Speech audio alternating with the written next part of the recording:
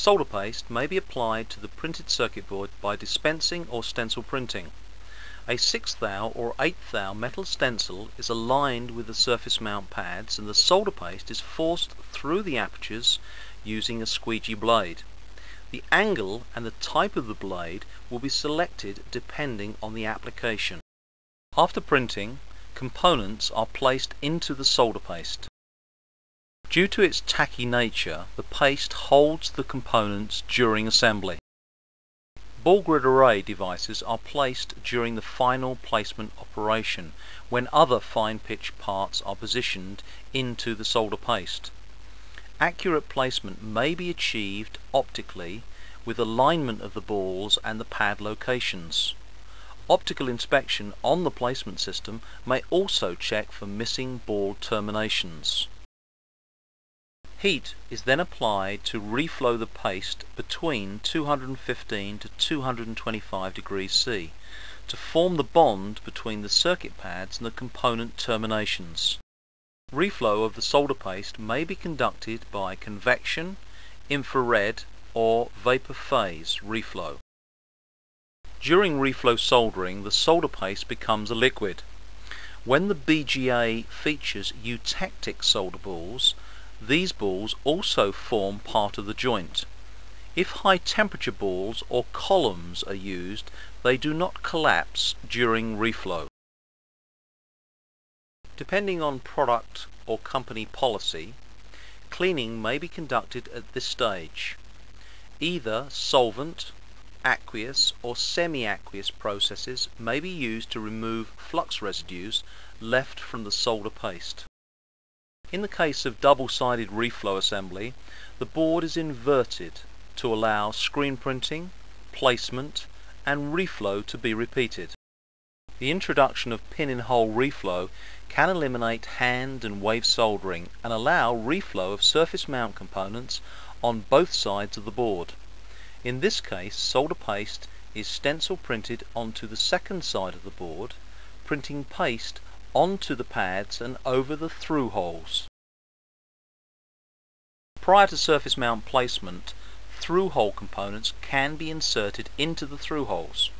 During reflow, both surface mount and through hole leads will be soldered in one operation. Traditional double-sided reflow is very common in modern assembly operations. As we have already seen, solder paste is printed onto the second side of the board. Components are placed into the solder paste, which holds the parts in position. Heat is then applied, and the solder paste reflows. If conventional components are to be fitted, then the chips will be held by adhesive, which is either dispensed, printed, or pin transferred onto the board. Components are then placed onto the adhesive prior to the curing stage between 110 to 125 degrees C. The board is then inverted for possible assembly of conventional leaded parts.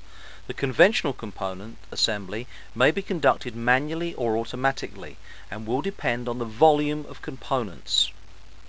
Generally speaking, if automatic assembly is used, the conventional components are assembled before adhesive application, component placement, and curing. Wave soldering consists of flux application, preheating, and solder wave contact. Flux may be applied by foam, dip, or spray. Spray fluxing is becoming the most common method used, with flux applied to the bottom of the board and into the through holes. Flux cleans all metal surfaces prior to solder contact.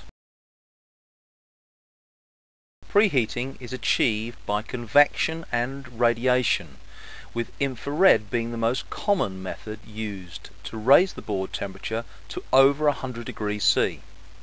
Preheating activates the flux, evaporates the solvent in the flux, and reduces the difference in temperature between the board and the solder.